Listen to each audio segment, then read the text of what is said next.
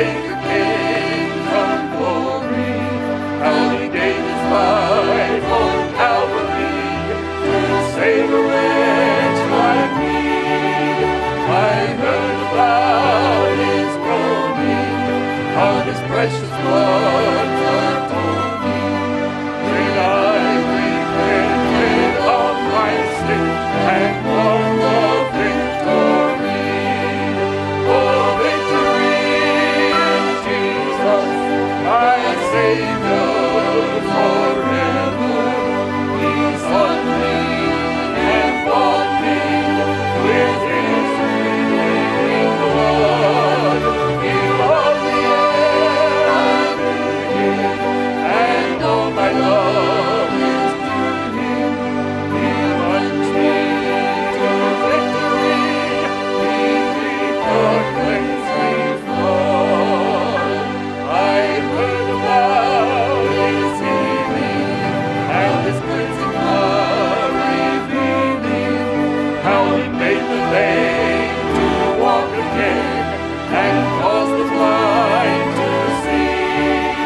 And then I cried, dear Jesus, come and heal my broken spirit. And somehow Jesus came and brought to me the victory.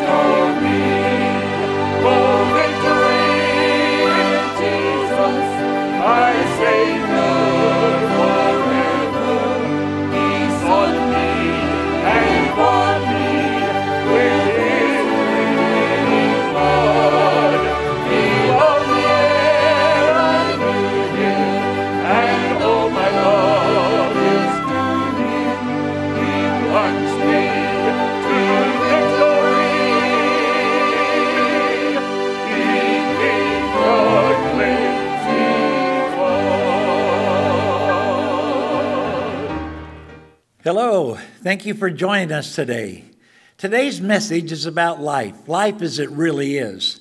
And it seems like the more people I talk to, it seems like life is getting more complicated and more difficult all the time. How do we handle the way life has been lately?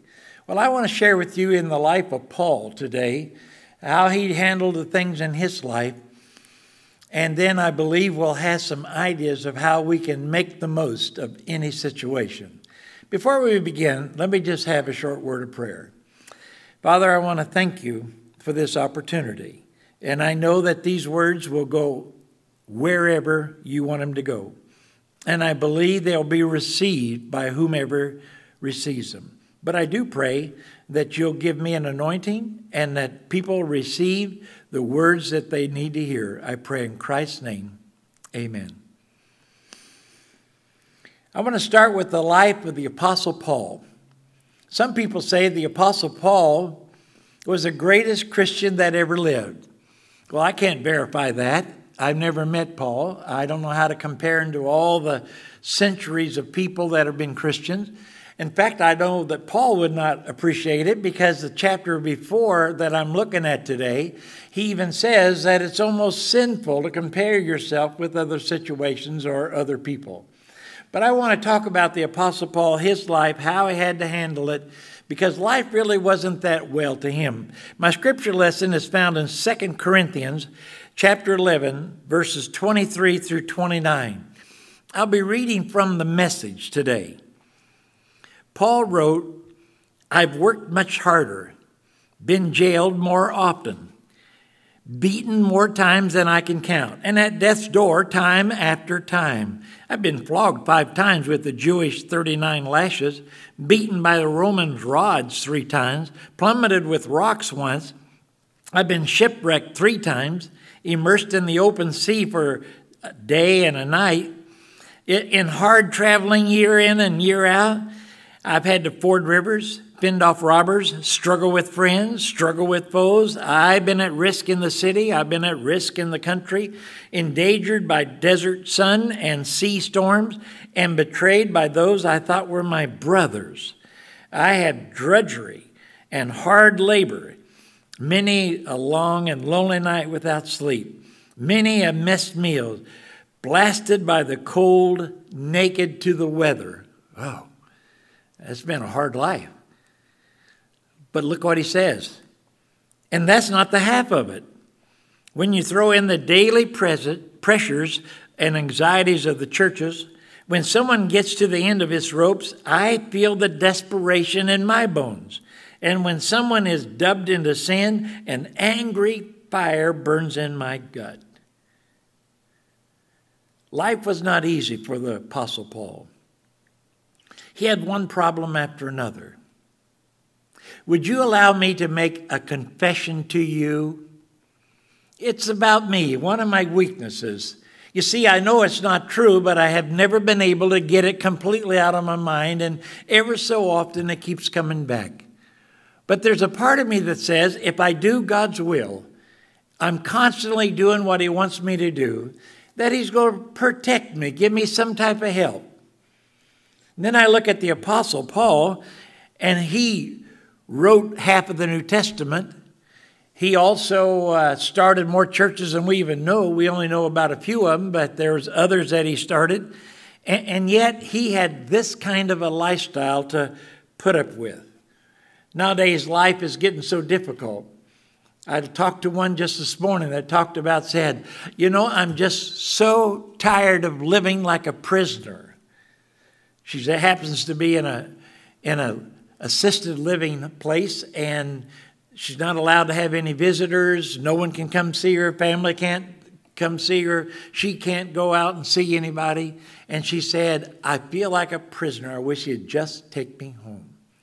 Some of you may feel some of that frustration as well. I want to talk today about what Paul did, or at least what it looks like he did in his life, and how it can help us make the most of any situation. My first point is this: refuse. Just refuse to be a victim.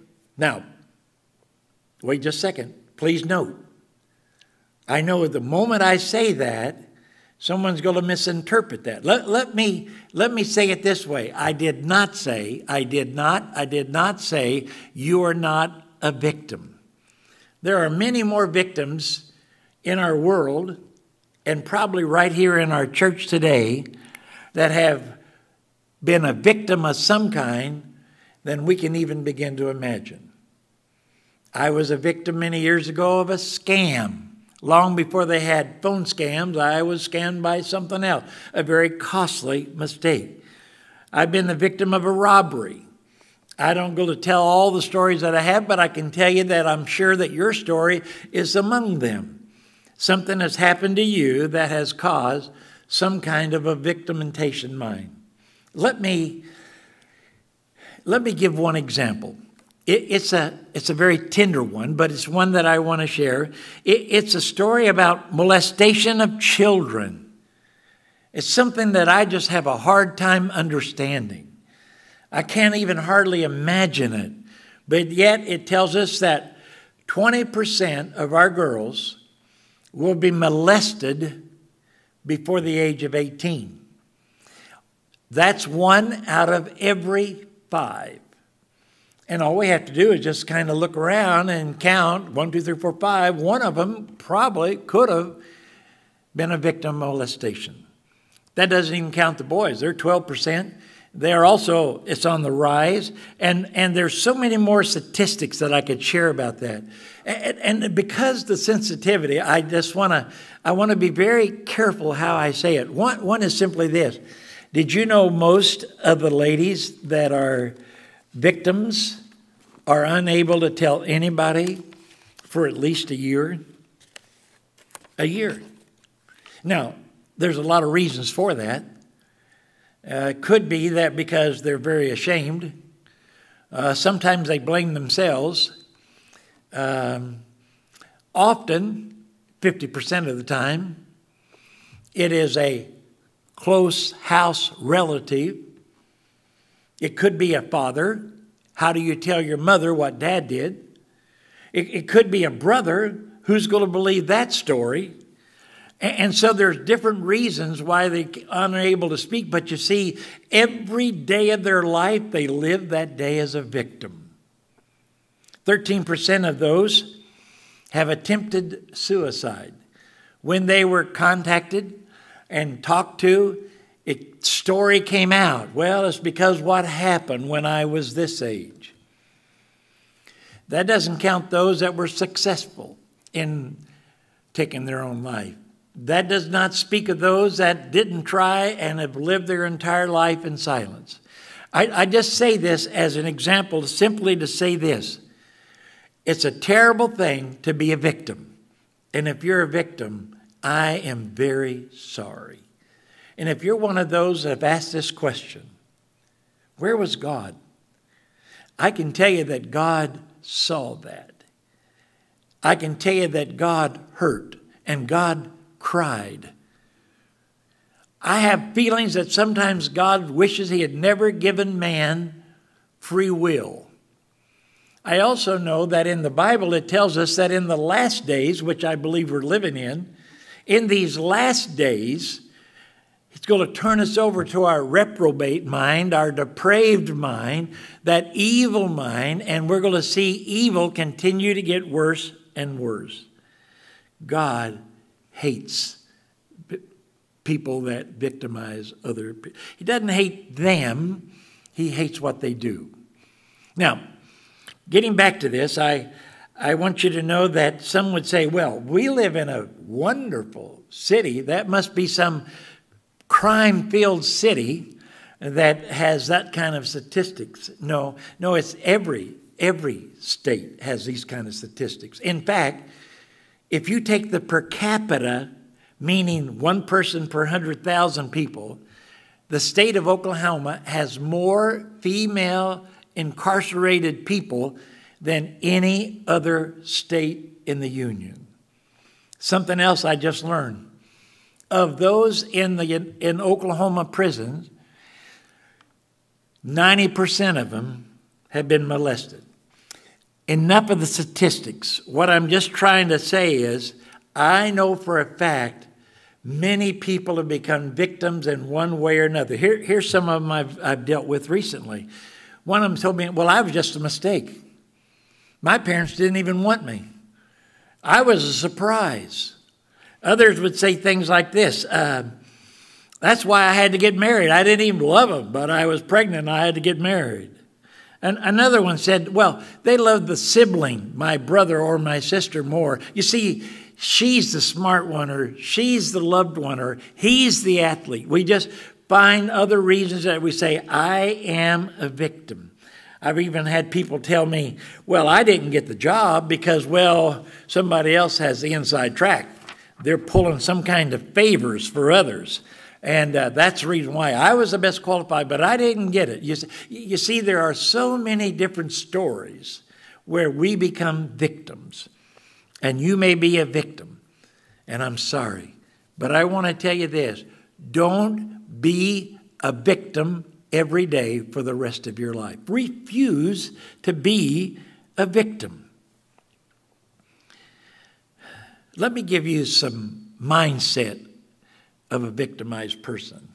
This is just what seems to be common among them. You may be one of those that say, well, I was a victim, but no, I don't have that problem anymore. Well, let me just share a few of the things that I've learned over the years. Number one is that people that have been a victim usually have a negative outlook.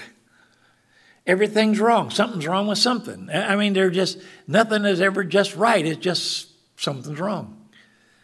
A second one is they're asking the question, why? Why me? Why is it always me? Why now? I mean, this is the worst time in the world for this thing to happen to me. We're always asking why.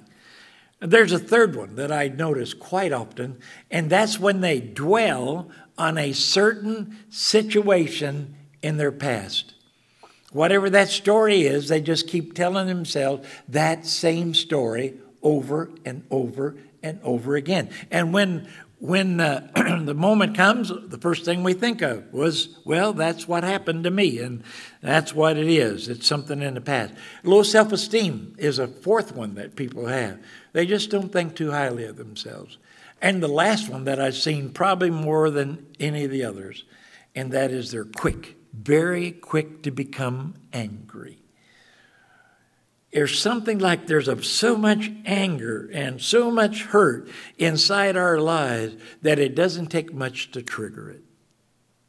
I say to you, if you're a victim, from this day forward, refuse to live the life of a victim. Well, how do we do that? Well, here's a good thing that'll help. Accept responsibility for your future. We're always looking to someone to blame. You know that? We find someone or something to blame for whatever goes wrong in our lives. Such as, well, when I was a kid, I had the measles. I didn't have just the measles. I had the German measles. Later on, I came up with the flu, the Hong Kong flu. And there's a lot of people that's come with COVID, and it's the China COVID. You see, we're always trying to blame bad things on other people. I've learned I can only control me. I cannot control what others do or what they don't do. Wish I could. But I find myself, I have to control myself. The other day I was in the Ace Hardware, and I was in line, and I was obeying the 6-foot distance. And the guy in front of me, who didn't have a mask, who was supposed to have a mask, was coughing and coughing and coughing. He finally started coughing in his sleeve a little bit. And I thought to myself, 6 foot or no 6 foot, this boy's leaving.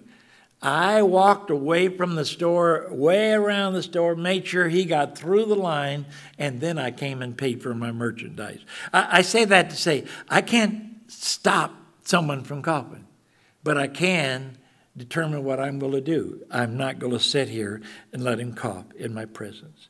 Let me give you a few others. I know people that are late. And if you're one of those people, I'm not talking to you. Okay, I'm not saying it's you. You're not my illustration this morning. But I know some people that are always late. And they always have an excuse. And we have some that we tell them 30 minutes before the real time, hoping they'll get there by the real time. And usually they're still late then. They're just coming up with some kind of reason. Something always made them late. And it's never their fault. I don't know. Do the kids still blame dogs for their homework not being done? Some of the things I laughed about in my past was insurance, the excuses that people make about why they had an accident. One of my favorites, it's simple like this. He said, I was just driving down the road, and out of nowhere, this telephone pole showed up, and I weaved 2 or 3 times, but I still hit it. Isn't it amazing that a telephone pole was responsible for that? We just have to come to the point where we say, no more excuses. The Apostle Paul, regardless of what happened to him, he decided he was going to be upbeat and positive about everything. I can imagine these kind of conversations going on. Paul, if you don't stop preaching, we're going to arrest you. He just said, oh, been there, done that. That's okay.